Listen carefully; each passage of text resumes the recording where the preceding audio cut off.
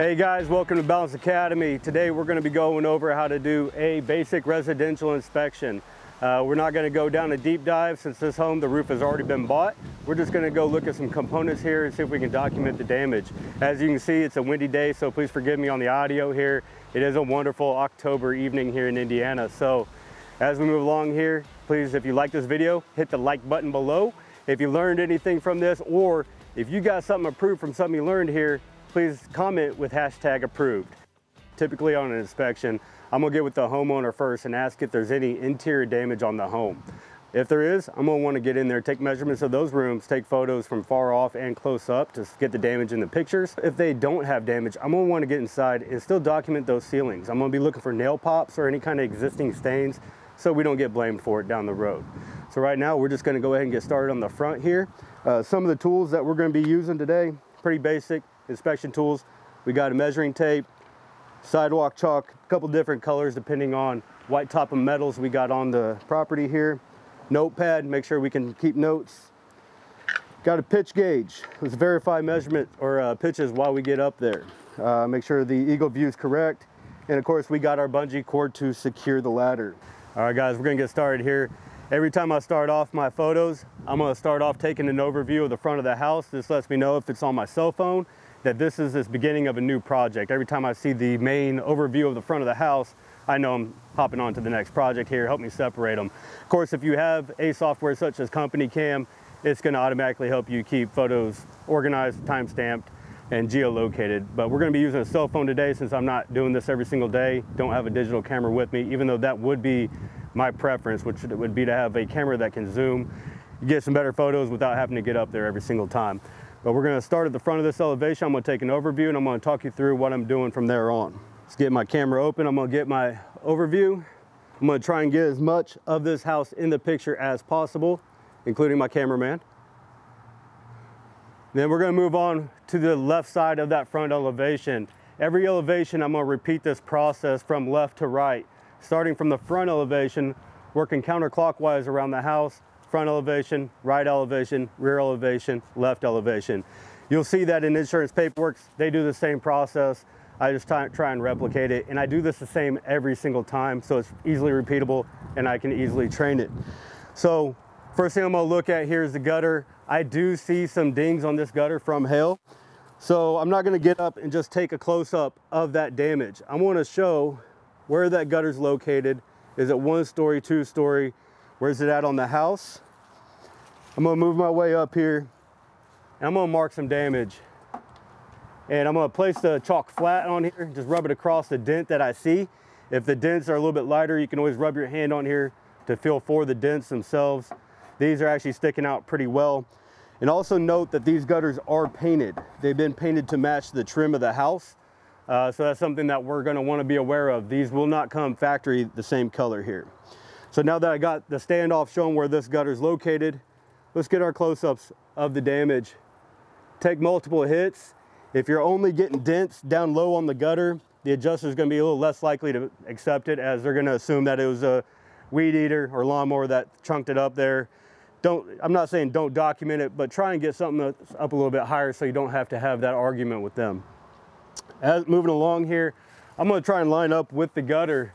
See if I can see any hits right off the bat. If there are hits that I can see, I'm gonna mark it and then move on down and keep documenting where it's at. We come to this garage door here. What I'm gonna do is I'm gonna be running my hand on it and looking for any kind of dents, using the glare of the sun to see if it can pop it out. This garage door actually looks really good. A nice little tip that if it is a sunny day out, to help the dents show up a little bit better, is ask the homeowner if you can borrow their hose. Wet down the door and you should be able to see those dents pretty easy. If not, you're gonna have to feel around quite a bit, see if you can find any hits. If you do, use the chalk to mark it and take a photo of it. Make sure to get that standoff photo again, showing where it's at on the door, which panel it is. So when it comes to writing that estimate and having that conversation with the adjuster, you can easily pinpoint the damage for them if they missed it. So moving on down, I'm gonna walk this gutter as I'm moving along. This house doesn't have any door wraps, so it's all painted wood. So we're just focusing on soft metals as we're moving down, since I don't see any hits on the wood itself. And the gutters actually don't look too bad on this. I see some dents from where they overdrove the spikes a little bit. but I'm not seeing any hits. I'll definitely check when I get topside, check that top edge of the gutter, see if there's any hits there. But we're just gonna keep on moving along here. When you get to shutters, I don't think the hail was big enough here to really damage any vinyl shutters, but you're gonna be looking for cracks in the slats itself, any fine cracks or fractures. Gonna wanna definitely document that. Same process as with anything else. Take that far off and get the close up. That way, when you get back to the office, you're not just counting a bunch of shutters, don't know which one was damaged or how many of them. You can actually break it down to how many were damaged on which elevation and clear the air really quick. If not, the adjuster will have you go out and clear the air for them, which causes another trip and a delay in the supplementing process. When checking out windows, this one doesn't have any metal cladding on it or window wraps. I would be looking for any kind of tears or rips in the screen in this. These screens are also held in by a rubber bead.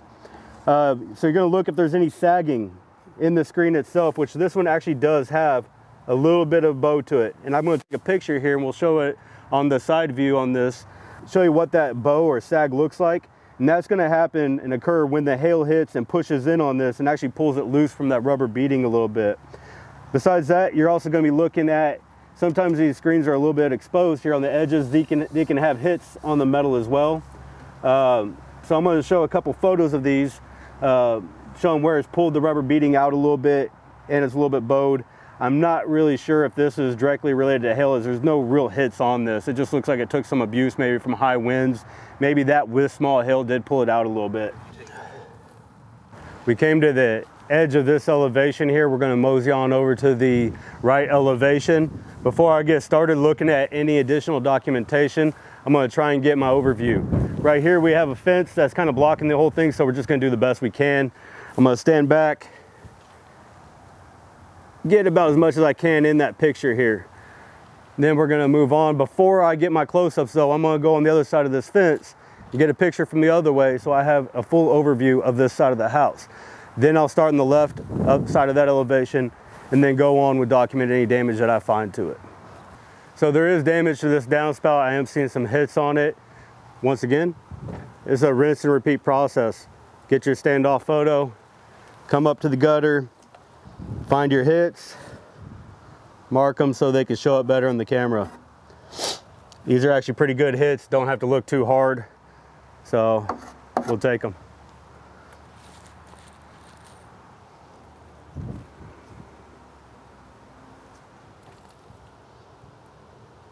And we move on.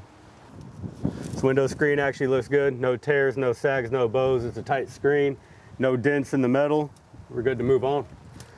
We're also going to check out any what would be considered other structures on this house. We're going to be looking at any fences or patios while we're at it. AC units if we run across them. So on wood fences, you're looking for fresh hits. Anything that burred the wood, left a dent, removed paint, removed stain. This fence is actually still really good condition, still looking brand new. So we're going to move on here. So once again, checking windows, seeing if there's any dents. It's a pretty thick gauge metal on that. We're going to be moving along. Checking anything that could be dent or damage. The hail on this house looked to be enough to damage soft metals. The thicker metals and vinyl siding doesn't appear to be affected, so I'm not going to focus too much on that. We're going to be focusing more on the soft metals and soft metal collateral damage. So let's get our overview of the back.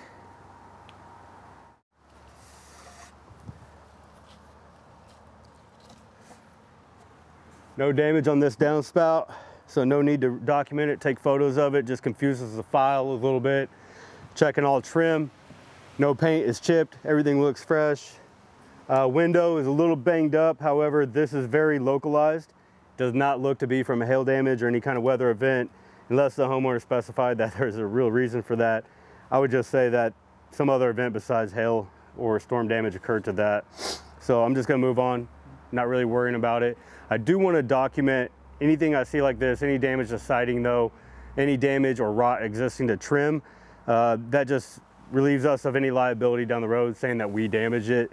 Homeowner could say that falling debris or someone else, one of the crews damaged their window screen, you may have to replace it. So at least having that documented in your file, it will protect you from that down the road saying, nah, that damage is already there when we did our initial inspection.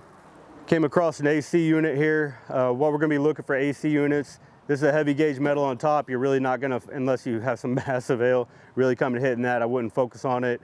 We're gonna be looking at the fins here, see if anything went through it, hit them. Maybe they need to be combed out. On big hail events, they'll be severely smashed in and probably need to be replaced. So we're gonna move on here. There's not any damage to this AC unit.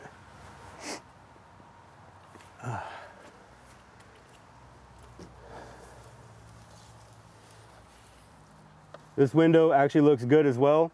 There is a little bit of bowing here. It actually looks that it was just a bad install on that screen. So I'm not gonna worry about documenting it, and we're just gonna move on. So with any kind of exterior doors, really what we're looking at is a softer metal. Sometimes you'll have metal wraps on here, or the wood trim itself may be banged up if the hail is large enough. So once again, we're looking for any kind of impacts, chips, burrs, or any dents in the metals. This screen itself looks good, doesn't look to be affected by the storm that came here. This metal is also a thicker gauge, not affected by the storm. Wood looks good condition. You know, we're going to look at any kind of exterior lights. There's no major dents on this, or no dents at all from actually the storm. So nothing really to document. We're good to go. We're going to get our overview photo the best we can. It's a little tight here with how the neighbor's house bumps up to it, but we're going to capture everything we can. Now that we got the overview, see if we got any damage. The gutter itself looks all right. We do have a hit there on the gutter. That looks to be mechanical though. See if we can find a better hit.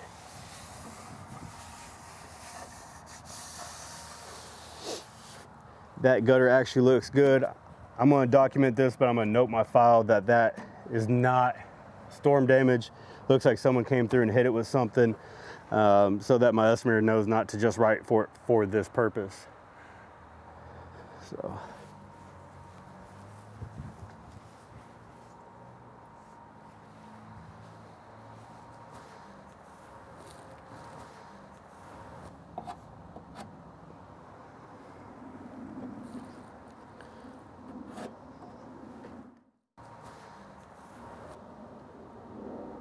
I went ahead and documented it for my internal notes so that my estimator doesn't see the dent there and just write for it because he thought that I wanted it replaced.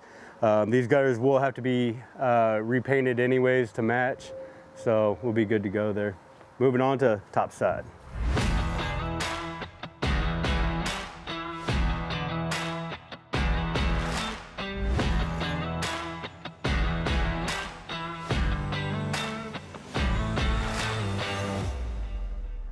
All right guys, let's start getting up on this roof here, see what we can find. Before I get all the way up on the roof, there's a lot of data I'm going to be able to capture before I even set foot up here. First thing I'm going to want to do is I'm going to want to measure these gutters, see if they're 5-inch or 6-inch. Indiana, we have a pretty good mix of 5- and 6-inch gutters. For some reason, most insurance companies default to a 5-inch.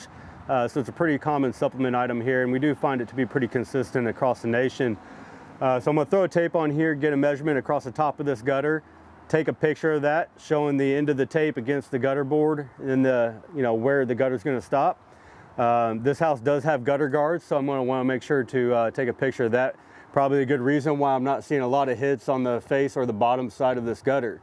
I may see some banged up gutter guards here that we're going to have to replace. Regardless, since there is gutter guards, you're going to have to detach and reset them to be able to allow for roof replacement. We're also going to want to lift up these shingles. Under these shingles, it's going to tell us quite a few things. Did they use a true starter strip on here? What kind of underlayment did they install? Was it 15, 30-pound synthetic felt?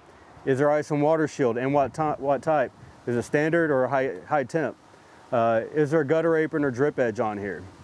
So that can all be basically told by a couple photos. And all those can be supplemental items, so it's very critical to lift these shingles, show what's under the roofing assembly and how this roof was installed originally. So we're going to go ahead and get started on that here. Without damaging the roof, it's going to be a little tough. I do have a gutter guard here, so I'm not going to be able to show the end of the tape butted directly up against the gutter board, but I can replicate it a little bit.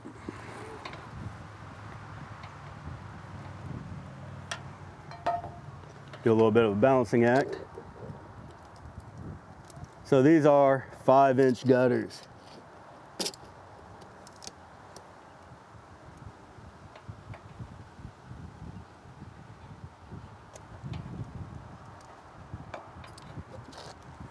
Now, without cracking these shingles, you don't want to just rip them up. Obviously, you don't want to cause damage while you're up here. Find a good spot you can look at.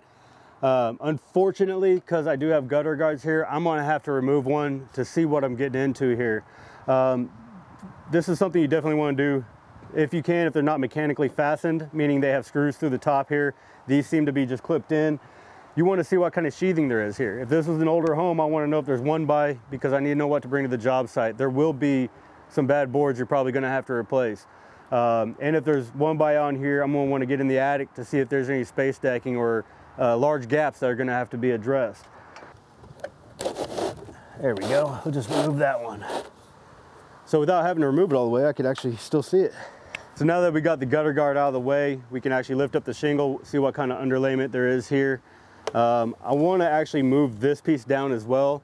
An important spot to look at when you're lifting up the shingles is right at a valley, because not only am I going to get all the other items that I mentioned, I want to see what kind of valley liner, if one, is actually existing on this roof. Because the insurance company is always going to want to pay for what is existing or the cheapest option. So obviously, if there's valley metal and ice and water in here combined, you don't want the insurance company just to pay for roll roofing in the valley, which in most states will still meet code. So we'll see if we can finagle this one down a little bit more. Awesome. We haven't had to remove anything. We just kind of slid everything down. Let's lift up the shingles here. And it looks like they had a 3-tab shingle, or the actual laminate, they just turned around backwards on this roof. There is some metal flashing here in the valley. I don't think it's it's not a metal valley.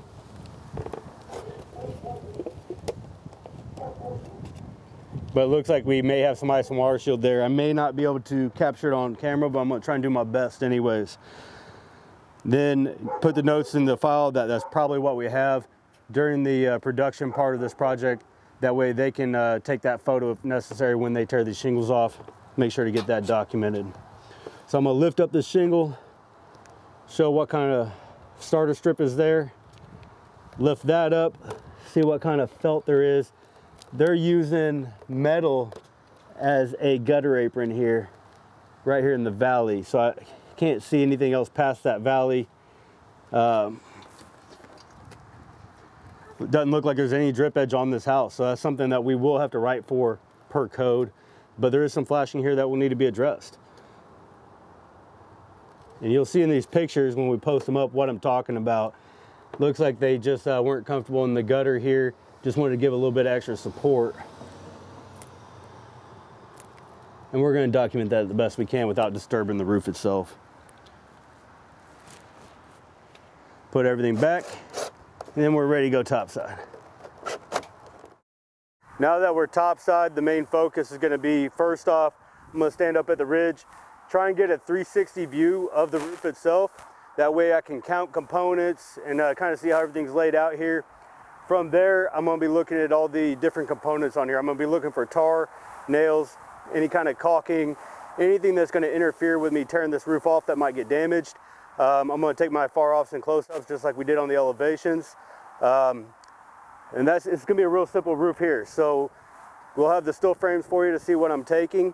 You should be able to go through these photos and it look like a flip book by the time you're done seeing the full walkthrough.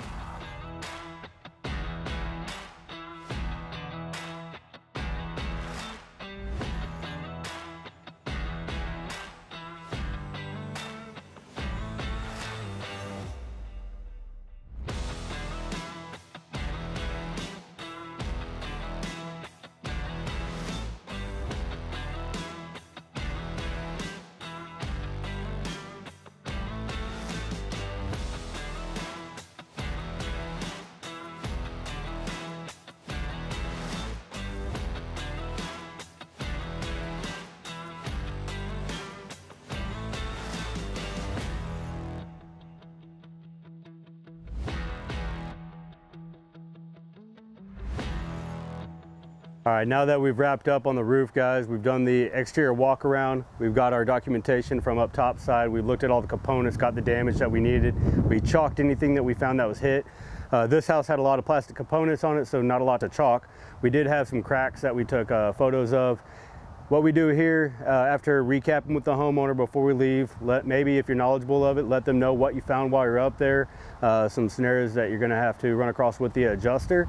But now we get back to the office, we wanna make sure we upload these photos as quick as possible into the system so that if you have an estimating team or maybe a third party that's doing it, they can have access to it as quickly as possible. So you do wanna have a place to store these photos, whether it be a Dropbox, an internal CRM, or maybe company cam, something that's organized and easily accessible and shareable. As of right now, this is a basic inspection that any sales rep should be able to do and be able to repeat very easily.